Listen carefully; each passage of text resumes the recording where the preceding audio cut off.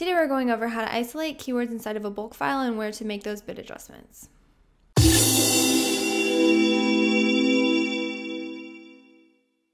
Alrighty, today I'm going to walk you through step by step on how to isolate your keywords quickly and what columns you need to make bit adjustments inside of a bulk file. This is going to be a really quick and dirty video. I'm not going to walk through all the columns inside of a bulk file. That would be a much longer video. But if you have ever wondered how to use bulk files, people talk about them all the time. One of the easiest things to do in them is to make quick bit adjustments. This is definitely the video for you. So what you're going to do first and foremost is create the bulk file, and what you're going to need to go to do that, that was a long sentence, is if you open up Campaign Manager, you will see by default it's at this tab, Campaigns. You're going to see your list of your campaigns. If you go to this tab right here that says Bulk Operations, you will see this page. And what you want to do first, create and download custom spreadsheet. What you're telling Amazon, you're going to specify what date range you want to select. Now this is going to be the date ranges that Amazon's going to pull all the data, and you're going to use that. You're going to be analyzing that to create whatever bid changes you want. I'm not going to go through bid optimization in this video. That's a whole nother thing. But I want a good amount of data here. I would recommend definitely going past 7 days, maybe 14 days or 30 days, pulling your bulk file. The other thing you want to do is you want to uncheck this little box here that says campaign items with 0 impressions. If this box is checked, Amazon will not show you any of the keywords. It will not pull the data for the keywords that have received 0 impressions within whatever date ranges you specified. If you have keywords that are not getting impressions in a certain amount of, especially if you have a longer date range like this, you might want to consider bumping up those bids. So you want to be able to see that information inside of a bulk file. Unchecking this, that's what it'll do. Next, you do create spreadsheet for download. When you have whatever thing you want here, it's going to be pulling this data, creating your custom spreadsheet. When it is done, you can click this little button here, download. Sometimes this takes a little while depending on how much data Amazon has to pull, and oftentimes if it's taking forever, one thing you can do is refresh the page. Oftentimes then you'll immediately see it available for download. Once you are done with that, you will open up your spreadsheet in whatever software you want to use. Excel's a popular one. I'm using Google Sheets. First tab you will see, so this is a list of all your portfolios. Some of these things have been changed for client confidentiality. The other thing is if you have any sponsored brands running, this is where you'll see those. We're going over sponsored products. When you open up sponsored products, you will see all of this data. And if this is your first time seeing a bulk sheet, you might say, what the heck? But we're going to walk through it. After this, you will know how to quickly pull a bulk file and make bid changes. So what you want to do, easiest thing to do is freeze the top row. That way when you scroll, a lot like opening a search term report. Then the other thing to do is apply, so you can filter these columns. What you want to do to isolate the keywords really quickly, go over here to this column that says record type. If you only select, so I'm going to clear, and then I'm only going to select keywords and product targeting. When I do this, now I have isolated all my keywords, because inside of a bulk sheet, you will see other data at the campaign level and the ad group level. This will bring everything down to the keyword level, and you will be able to see the metrics to get impressions, clicks, spend, orders, total units. See, like this one, I had 1 order. There was total units ordered, so somebody bought 2. You have sales and you have your ACOS, a lot like Campaign Manager, but this is all nice and condensed in a spreadsheet. And the benefit of this is I do not have to click into every single ad group. I can see it all together, which is awesome. So we are going to go over a couple quick tips and tricks and some filters you might want to use to bring you to the top keywords that you might want to consider making bid adjustments on. thing to note, so right here under campaign, this will be the campaign name that you have the keyword under. Under ad group, you will see the ad group name. Under this keyword or product targeting, you will see the keywords or the ASIN. If you are doing an ASIN targeting campaign, you will also see the targeting type if it is an auto campaign. Then you will also see the match type here, broad exact. Now you also, if targeting expressions are predefined, those are ASINs, and your auto targeting types. Right here you will also see, if you're pulling the keywords, you also see the negative keywords. You can deselect those if you would like, just to get rid of that. If yeah, because that can mess it up. Also under here, another couple columns you would like to know, campaign status. And when you see enabled, that means these campaigns are running. If you look at this, you might have paused campaigns. You can uncheck this. That means you are only isolating the campaigns that are currently running and you're not looking at any paused data. Now under here, ad group status. Maybe you have ad groups that you've paused. You can also uncheck all the paused ad groups. Under here, status, this is the keyword status. So all of these keywords are enabled. I might have a couple keywords that I have paused that are not in paused campaigns, they're not in paused ad groups, but maybe they're paused at the keyword level. If I uncheck this, then I am only looking at everything that is currently running inside my campaigns. So I told you I would show you a couple quick filters. Right here, this is the data I'm going to be looking at when I'm making these bid changes. Under here in the max bid column, this is where my bid is. If I make a change to this column in the max bid column, say, no, I don't want that because it messed me up. Okay, so if I say I want to do $2 on here, if I make this change, then when I go over here and I re-upload my spreadsheet, these changes will be made within this campaign and at this keyword level. So that's what makes bulk files so amazing, because you can make a lot of bid changes very quickly. And so we are going over here to the ACoS column, because a quick thing to do oftentimes is to sort ACoS highest to lowest. You'll bring to the top all of your high ACoS terms, and you can decide if there are bid adjustments that need to be made to those specific keywords. Here we're going to get into a little tip. Right now, if I sort this column ACoS highest to lowest, notice these are not actually in descending order. The reason for this is, for whatever reason, although these columns right here are displayed as numbers, these are actually recorded as a text value. They're not actually recorded as a numeric value. And that brings up issues when I go to sort my columns. What I can do is I can highlight this ACoS column here. And if I go to this little button that says format as a %, it will format it. Now notice these are now aligned to the right.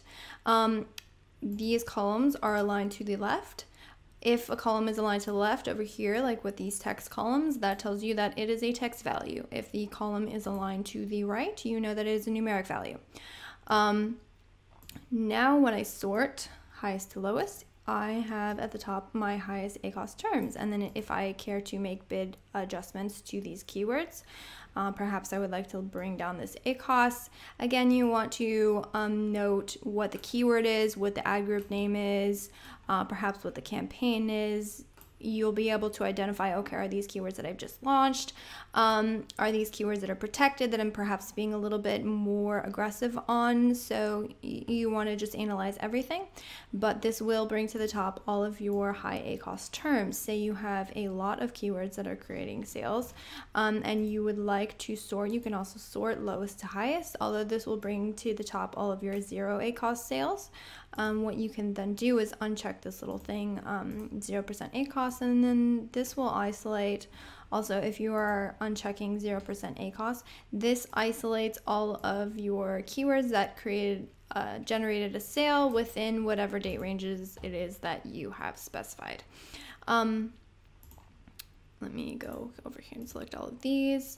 Another good thing to note is if I go over here, clicks. This is another good filter to use when you're trying to isolate keywords to make bid adjustments on. If I go now, notice this is a text value. I still have the same issue. It's not in descending order. What I can do is I can highlight this column, go over here to this formats. I can format it as a number. That will make it have a little decimal place. It gets a little, I don't know, wonky to read for me personally. I like to click this button right here, decrease decimal places, and then if I sort my clicks highest to lowest, I have it in descending order. Then I can go over here to my sales column. I can clear this and only check 0. And what this will do, it will bring to the top all of my keywords that have the most clicks with absolutely no sales within whatever date ranges I have specified. And then I may want to decrease these bids, make whatever bid adjustments I would like. Another thing to do, let me see, it's like this. You can also go over here to impressions, and I can select only the keywords that received no impressions within, again, this is all going to be within whatever date ranges it is that you have specified when you created your bulk sheet. So you do need to keep that in mind. If it's a short window of time or if it's a longer window of time, that may change how you analyze this data. The other tip I'm going to share with you before we go, one last thing is you will notice that some of these values in the max bid column are blank. The reason for this is that these bids were set at the ad group default level. So I don't actually, so if I say I wanted to bump up this bid, I don't know what my starting bid is. So I don't know what I would need to increase or decrease this bid to. There is a way to calculate a cost per click. In this case, I don't have a cost per click. So 2 ways you can find out this information. The one way would be to go back over here, go to campaigns, because I would be able to see, okay, I don't want to do that.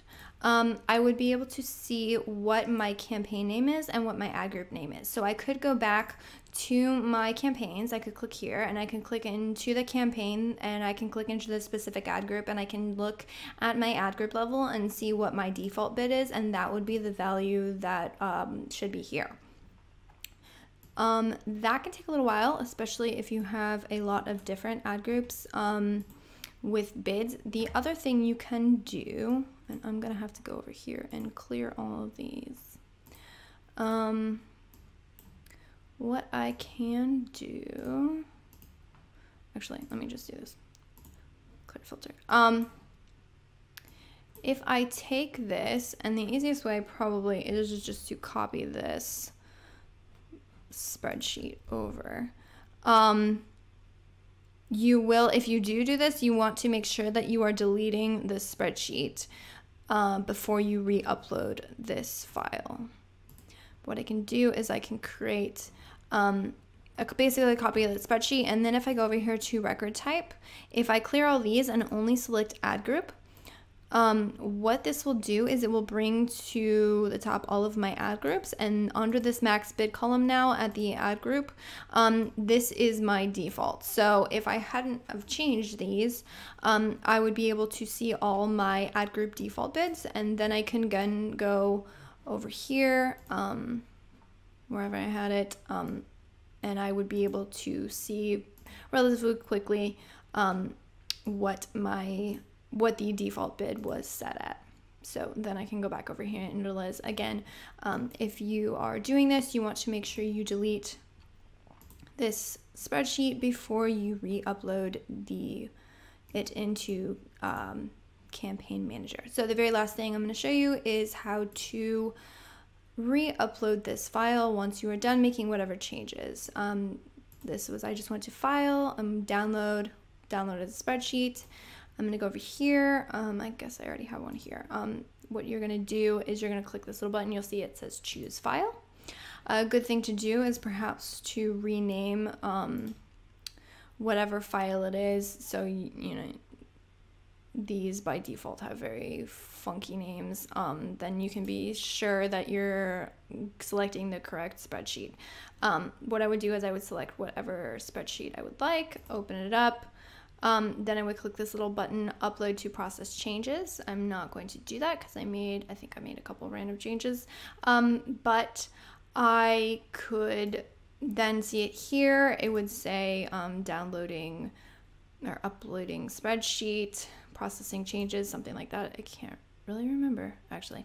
But once it is done, you will see something like this. It'll either say finished with errors. Oftentimes if you're downloading a full bulk file, you may have 1 or 2 errors. It should go through, not a problem if you're only making changes to the max bid column. Sometimes you'll see this if all the rows have gone through successfully, successfully finished. But if you are doing a full bulk file, if you have 1 or 2 errors, it shouldn't be a problem. You can download this report here if you click this, and then it'll tell you what rows made the errors. You can go then back to your file and figure out what row it is and then maybe try and troubleshoot it.